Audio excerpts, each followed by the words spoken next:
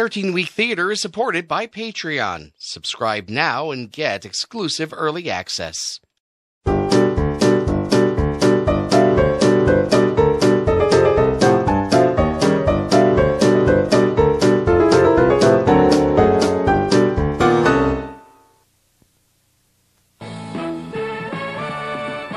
Starting in 1977, ABC dominated Tuesday nights with a lineup that, except for a couple of experiments and summer replacements, consisted of Happy Days at 8, Laverne and Shirley at 8:30, and Three's Company at 9.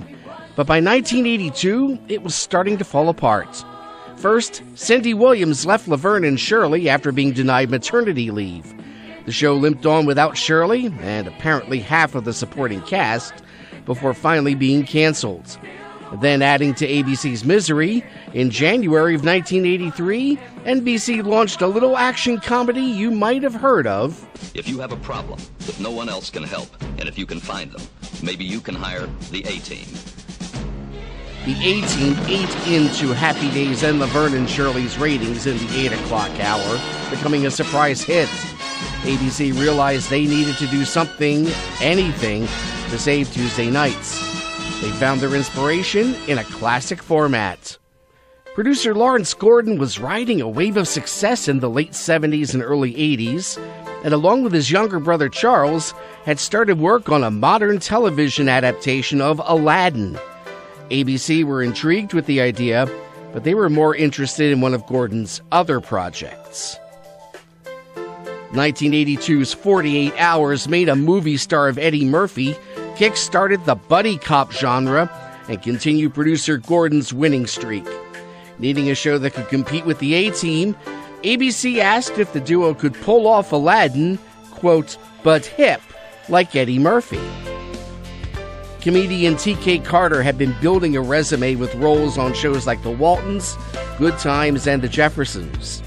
The Gordons decided to give him a chance to shine with his first leading role in the sitcom, playing Shabu, a 3,000-year-old genie who claimed to have served historical figures like Cleopatra and Napoleon.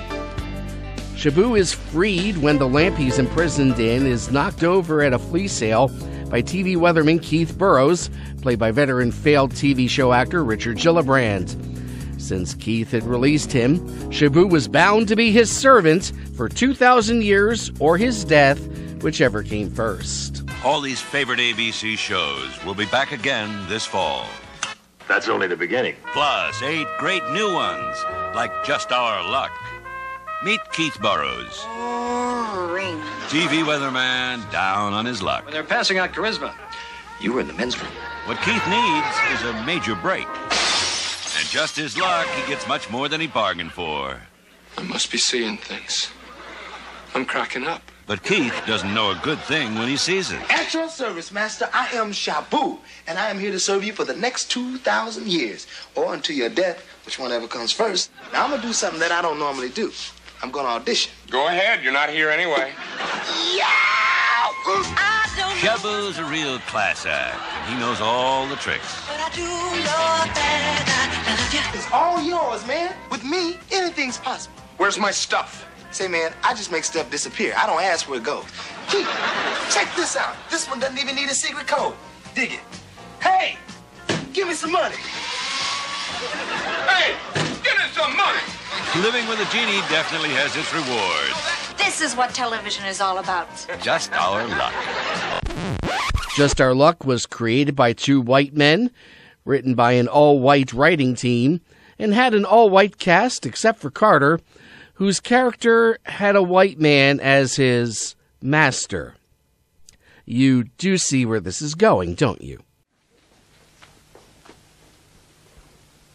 Now, these are my kind of people. Megan and Nelson's kind of people. The beautiful people.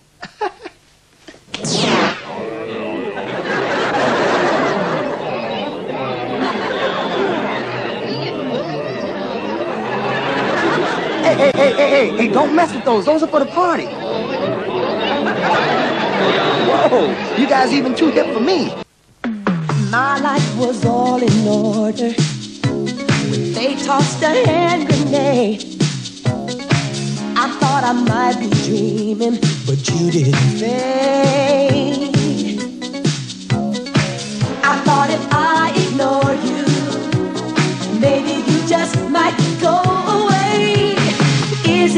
it just my luck?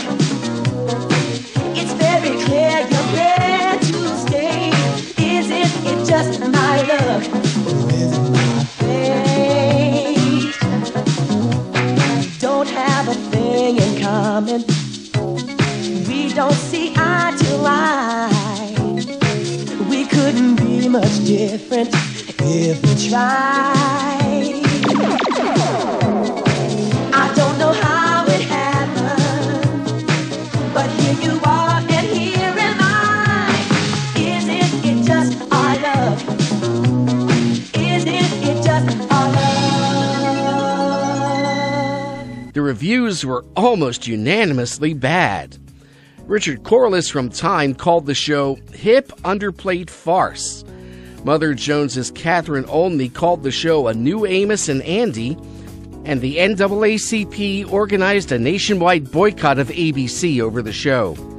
The network eventually caved, agreeing to hire black writers, refrain from using the words master and servant, and casting a second black actor, Leonard Simon, as anchorman Jim Dexter.